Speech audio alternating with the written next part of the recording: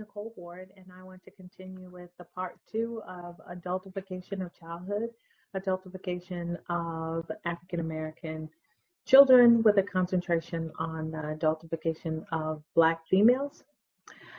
I want to pick up with the part 2 in the context of how do we address this situation with clinicians? How do we address this situation with colleagues? How do we address this in the community? And how do we address the adultification of Black children with the families that we work with? It's important to keep in mind that adultification isn't just only dehumanizing. Adultification compromises the context and the social and developmental processes of children, and prematurely and inappropriately exposes children to adult information, adult knowledge, with the assumption that the children can process this information. So I think how we can address this as clinicians, how we can address this with our colleagues, how we can address this in treatment with the families that we work with, is making sure that people understand what childhood is and the expectations surrounding childhood and the expectations surrounding children that are adultified. These expectations being out of the norm, these expectations being that children are expected to have this certain knowledge that they don't have, and puts them at a disadvantage, and the expectations are unrealistic. Childhood is a time for children to play and to grow strong and confident and have love and encouragement from their families and from extended communities and caring adults. I think that as clinicians and with our colleagues that we can help model this and help create a condition for children to have a quality of life as children and the ability to play.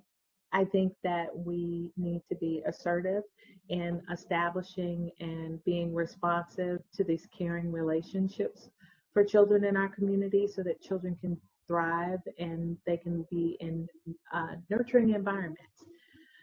I was speaking with a client the other day. It was a Black female, and she had made a comment that her family member had said that she was acting grown.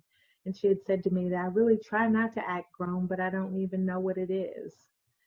And so I looked at it on the other hand, not what it is to be grown, because that was so foreign to her. She didn't have that knowledge and that life experience to even conceptualize what it was to be grown. But I really encouraged her to identify what it is to be a child.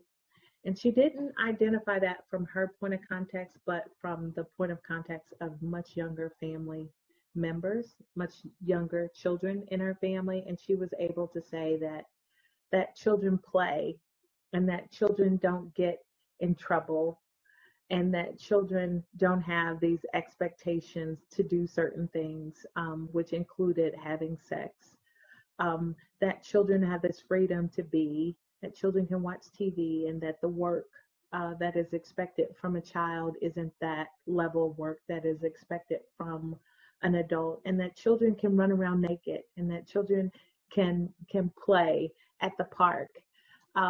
And so I think that it's helpful for us to help people identify sometimes what is expected of a child, and for adults to identify what's expected of an adult and what's expected of a child, and put things in perspective for children, allowing children the space, allowing Black children in particular the space to be who they need to be and to be protected.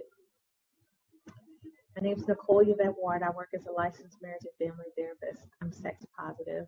I'm a Black female. I'm a Black woman now. And before I was a Black woman, I was a Black girl. You all have a great day.